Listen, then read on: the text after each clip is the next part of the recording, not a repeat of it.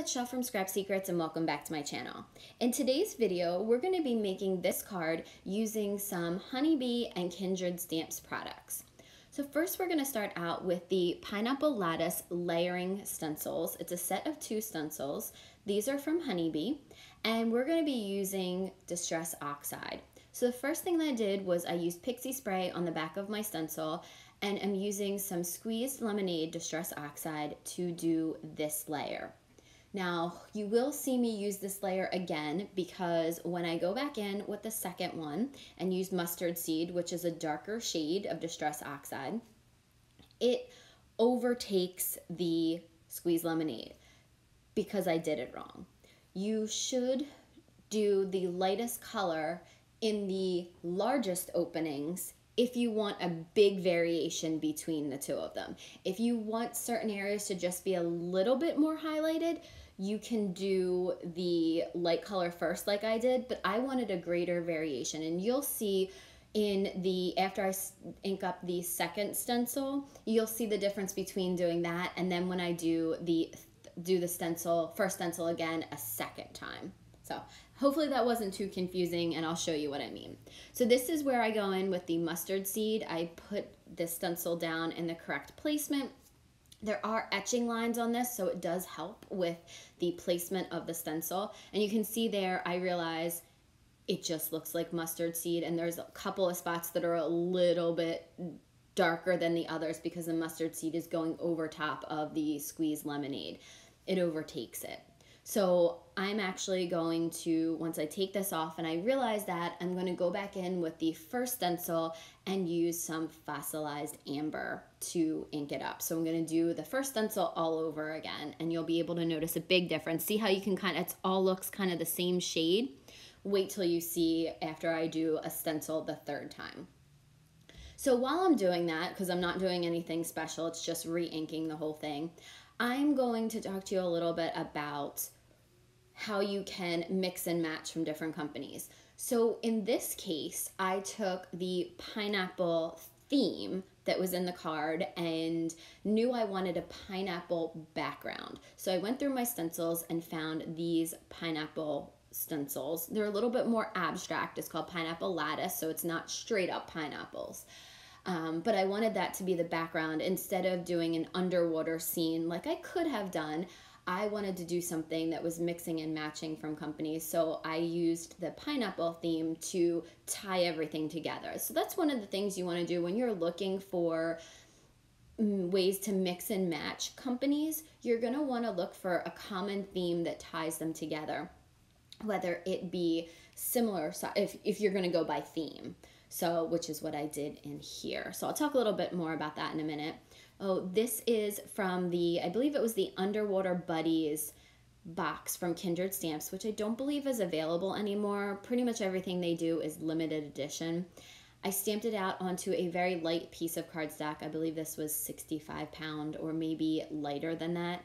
Put it to the side to dry, and you'll see I have to make an adjustment to that in a couple minutes. So I did make a lot of mistakes in this card, but I left them in so that you guys could see and hopefully learn from my mistakes, kind of do as I say, not as I do.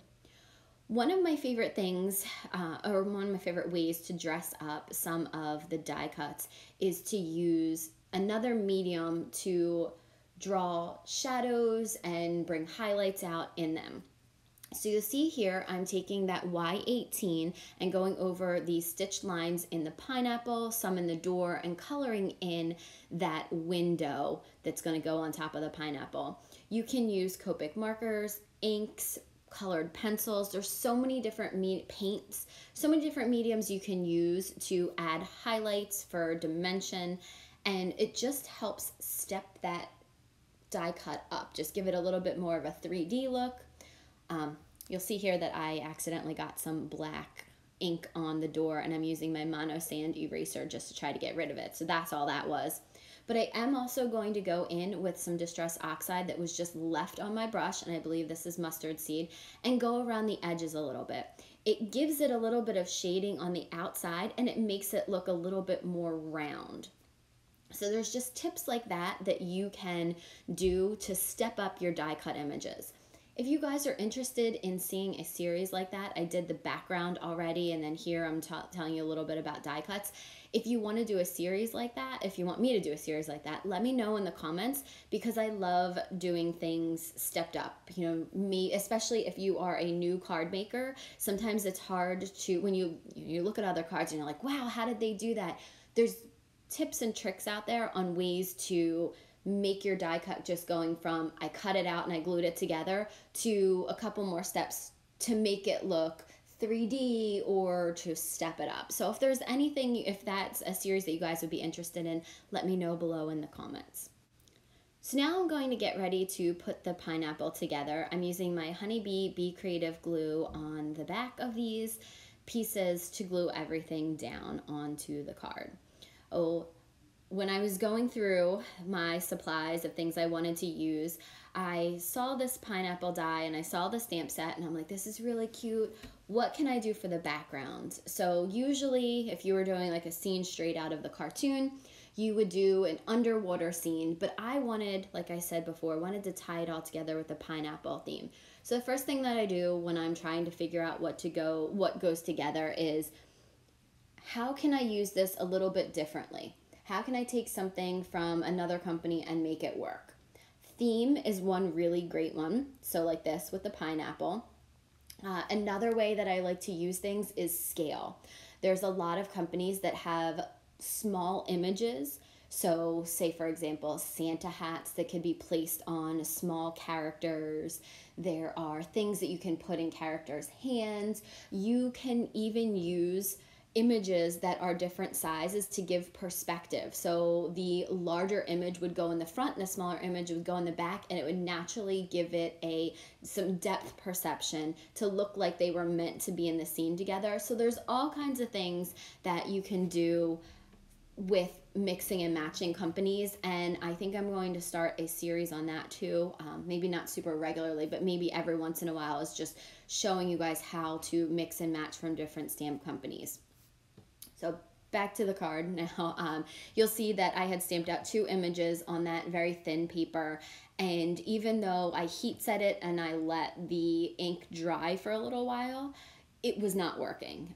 It was smudging that ink, and it shouldn't. So paper really matters when you are stamping your images out. This is the 110-pound cardstock, and you can see I heat set this one as well, but that ink did not move even when I got the light colors close to it. I tried to keep my markers away from the black lines even though it was dry, because sometimes it still may smudge a little bit.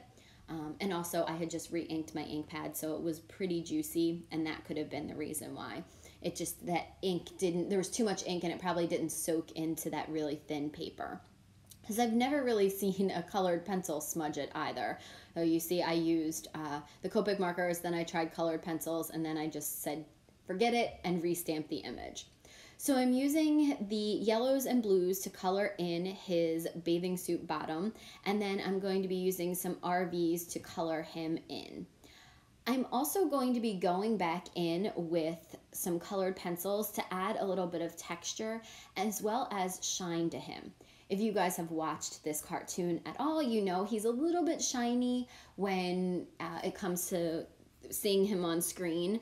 And I just thought a little bit of colored pencil on top would go better. So again, this is another way you can step up your images, your die cuts, things like that, is to go color them in with Copic markers, but then add colored pencil over top of it. I find that, at least for myself, I can get a little bit better texture with using the colored pencils. Yes, I do need to sharpen my colored pencils, but I didn't have a pencil sharpener down in my office. So I wanted to just get this card done. It was late at night, and I had, as you saw, lots of what Bob Ross would call happy accidents. So I was just like, let's just get this card done so I can go to bed, because I felt like I couldn't go to bed without finishing this card. I wanted to just get it done. And also, if you saw me going back to the background when it was done and putting the pineapple on it, I realized that I probably should have done the panel in a vertical, not horizontal fashion, because now it looks like the pineapples are on their side, which is fine because it's not typically, it's not pineapple shaped, it's a pineapple lattice. So it's not like you see the pineapples and now they're all laying on their side. So again, another happy accident. I think it turned out fine. Now I'm using that same Honeybee Be Creative glue behind that pineapple, being careful to not get glue in any of those open areas. You could put some black cardstock behind it if you wanted black to be on there, or you could do a darker yellow to incorporate the highlights that we did. So there's a couple different things. Again, another way you could step it up and give it a little bit more dimension by doing that. I glued the pineapple towards the right of the card front because I wanted to make sure the character had enough room. And then I also wanted to, I was trying to figure out what to do with the sentiment. I didn't know if I wanted to come in with a banner, but nothing looked right to me. So I actually cut my stamp, and I know some of you guys are going to be freaking out about that, but it's totally fine. It goes back together. It works. You can make it work in a line.